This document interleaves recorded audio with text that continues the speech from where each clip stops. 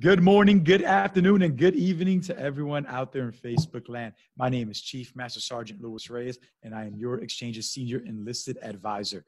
I am so excited for today because it's almost lunchtime, and I am hungry, and we have a special treat, something that's never been done on the show. Right, Julie, Leah? Yes, right. You're right, Chief. Absolutely right. Always right.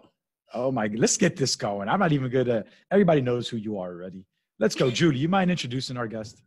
We have a really special guest with us today. She is the youngest person to be on Chief Chat. So that's something. And she is, and she is going to share with us some cooking inspiration. She is a talented chef, and she brought something really special and a little spicy with us today. Please help us welcome Yashica Nabar. Woo! Yashica.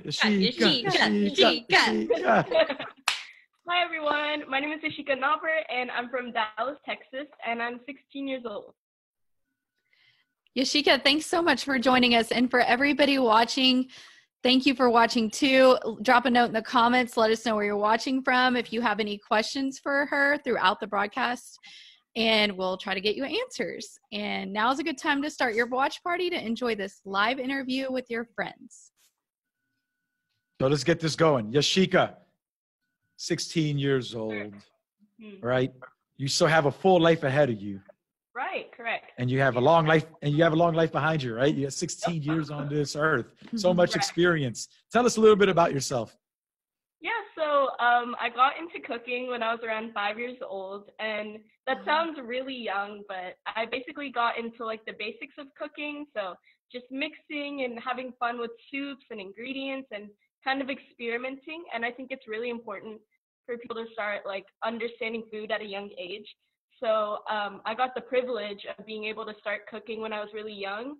And then from then on, I just kind of experimented with different foods and cultures. And I think it's really cool that, you know, foods are tied to cultures as well.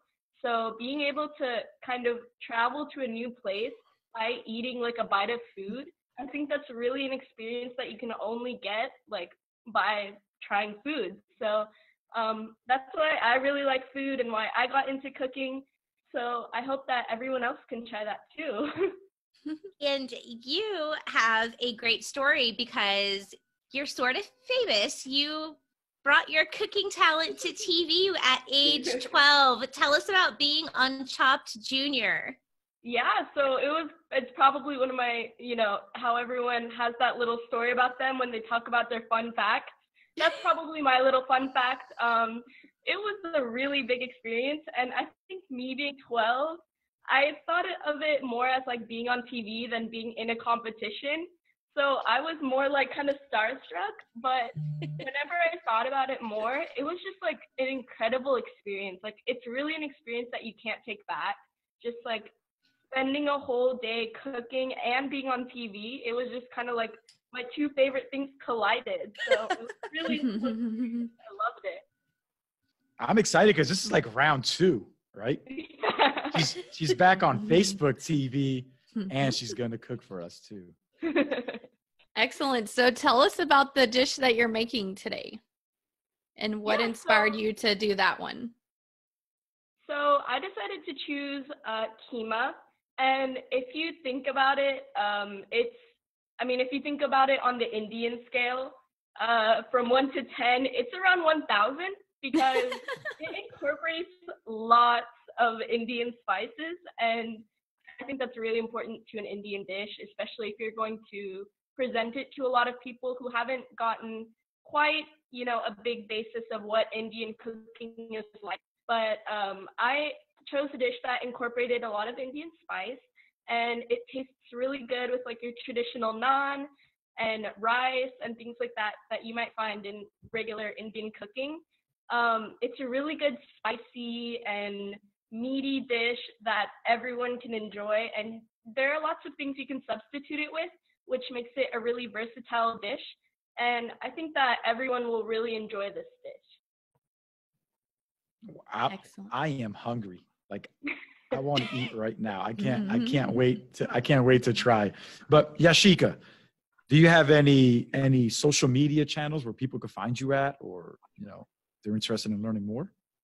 Yeah, so I'm going to be posting more on YouTube now, but my YouTube channel is just Yashica. I also have my Instagram. Yeah, just Yashica. I also How do you have my spell that? How do you Instagram spell account. that for everyone? How do you spell that? Oh, yeah. So Yashica. I also have a cooking Instagram where I post like little videos of me cooking, and that is called Yashica Cooks. Nice. Yes, and then I also have my personal Instagram, which is Yashica Nabar, which is YASHICA NABAR. Well, hey, let's get this going. Yashica is such a unique name that you can't miss it, right? The minute you type it in, I'm sure we'll find you. So if you're interested in learning more about cooking, follow Yashica, 16 years old. Maybe, we'll see her on the next, America's Top Chef or Yeah. right? Or Bobby Flay Beatdown or whatever it is. Oh. It's the next Robert Irvine right here. That's right. That's right. So thank you, Yashica. I'm not going to hold it up anymore. Let's get this going. Yashica bringing us a nice Indian dish called keema. My name is Yashica Nabar, and today we are going to dive into the depths of Indian culture by doing a modern approach to a traditional dish. We're going to use ground meat and a various amount of traditional Indian spices to take on a dish called keema. So for this recipe, let's take a look at the ingredients. We are going to use 2 chopped onions, 5 diced tomatoes, 2 pounds of ground lamb, boiled peas, cilantro, lemons, green chilies to garnish, and green chilies to add to the dish. Now if we take a look at our spices, we will be using Himalayan salt, turmeric, cumin seeds, garlic salt, bay leaf and cardamom, chili powder, vegetable oil, black pepper, ginger garlic paste, a few cloves of garlic, and a homemade recipe for garam masala, which is a blend of zesty and aromatic spices. So let's go ahead and get started with this dish. First, we're going to take around 2 to 3 tablespoons of oil, kind of get the pan a little greased up. All right, it seems to be warming up here, so let's go ahead and add our cumin seeds. We're gonna have a little popping action here, but that's how you know that it's working. We're also gonna use bay leaves and cardamom, around 2 bay leaves, 3 cardamom seeds. Use your own judgment, get creative with this dish. It's a really basic dish. You can really have fun with it and express yourself with it. Let's go ahead and add our onions. We have some sizzle happening. Ooh. Little popping happening. You need to make sure to evenly coat every single bit of ingredient so that every bite will have a piece of flavor inside of it. Now we're going to go ahead and add some spices. So first of all, we are going to start with our chili powder. And add as much as you feel like you need. I like a decent amount. That should be pretty good. Just kind of mix it in a little bit. Delicious. Okay, the next spice we're going to add is a little bit of garlic salt. I kind of have an addiction to garlic salt just because it brings a lot of aroma to honestly whatever dish you want to make. After that, we're going to add ginger garlic paste. So what I like to do is I like to leave a little bit of room to add it. Then I like to go ahead and drop it in. Okay, so let that sizzle a little bit.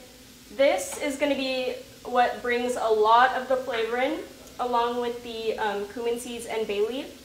Wow, you can already see the steam right here. There's some steam action happening.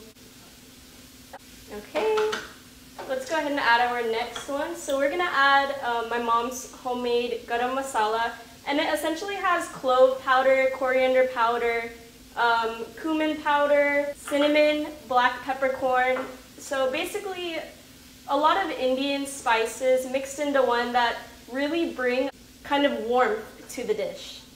Garam means hot, and masala is like spice, so it literally means, hot spices. So it would be really helpful to add to any Indian dish.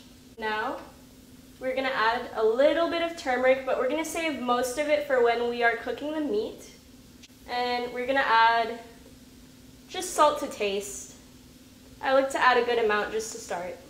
And the reason why I'm not using iodized salt and I'm using Himalayan salt is because my theme with this dish is to bring kind of a modern touch to, what traditional ways are as of cooking. So I think that adding Himalayan salt will bring it kind of a freshness and make it a little more modern and different from how most of it is cooked. Use whatever you have around the house, but I like using Himalayan salt just to add a little bit of my own touch to the dish. Let's go ahead and prepare our meat at this stage. I have over here some ground lamb meat, but you can also use ground chicken, ground turkey, anything of that sort. Honestly, whatever you prefer, but I like using fresh lamb meat. Here I have a nice little blend of my ground meat. To this meat, I'm going to add some salt, pepper, and turmeric just to tone down the red meat flavor to it. I'm not a fan of it personally, but if you like it, feel free to add the spices to your liking. Salt and pepper are essential to meat. And now I'm going to add some turmeric. I'm just going to slightly incorporate it in there. Let's go ahead and check on our pan over here. Alright, so now that we have some aroma happening, we're going to go ahead and add our tomatoes.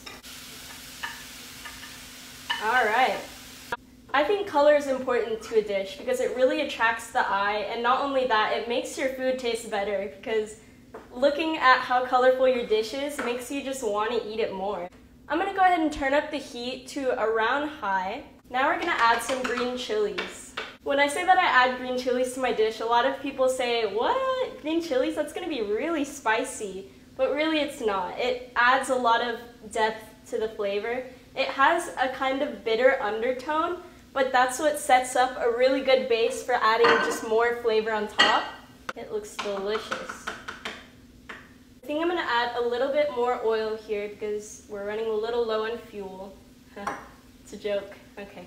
So now that our tomatoes are cooking, most of our ingredients are coated with the spices, I'm going to go ahead and set a little bit of room aside to add my meat. Okay. Now let's let that cook. The important thing here is that we want to be separating the meat often so that it doesn't, clump together. If you think of it as scrambled eggs you often have to kind of break it apart so that there are little bits and pieces of the egg. Just like that, with the meat, you're going to break it apart pretty often and just stir it so that it cooks evenly and that the bits and pieces are, spread out across the dish. I'm going to add a little bit of salt here. So now it's coming together, so I'm going to kind of mix it all in. We don't want it to fry because that's going to be a little more of a different kind of dish. So we're going to add around 1/4 of a cup of water or so, just until we can get a gravy out of this. Okay, that should be good. I think now I'm going to let it cook on its own and add a lid on top. But before that, we're going to add a little bit of fresh cilantro. Just sprinkle it on top to pull in some more flavor. We're going to grab our lid and just put it on top. So now it's been around 10 minutes or so I see a lot of steam coming from this pot and it smells delicious. So I can't wait to go and check this out. So let's go ahead and take off this lid. Ooh. This looks delicious, and I know something that'll make it even more delicious, which is some boiled peas. This is traditionally added, this is a traditional part. You have to add peas to keema. Nice. Keema has kind of the signature smell to it, and once you start cooking it, you'll know, but hopefully you can smell that at one point. And just to add a little more zest, I'm going to juice a lime on top. Having a good salt to water ratio will really give you enough flavor to be able to taste, all the big spices that come with the dish. We're going to go ahead and throw the lid on top for around 5 minutes and come check back on it to see how far it's come. Alright, so now I'm back. Let's check how this turned out. We ended up cooking it for around 20 minutes just because the meat wasn't as tender as we liked it. So make sure to check often, taste the meat, make sure that it's to your liking. Taste the dish often. This looks delicious, smells delicious, so let's go ahead and plate. Now let's taste the dish. I'm so excited, this looks really good. So the traditional way of eating Indian food is usually with your hands. So I'm going to take a little bit of this bowl, and I'm going to take some of this, kind of just bring it in. Let's eat it. Mmm. That is really good. There are a lot of flavors in this dish, and I can totally taste it. I want you to go out and try this dish. It is so good. So signing off, stay happy and healthy. Once again, this is Yashica Nabar. Thank you for watching.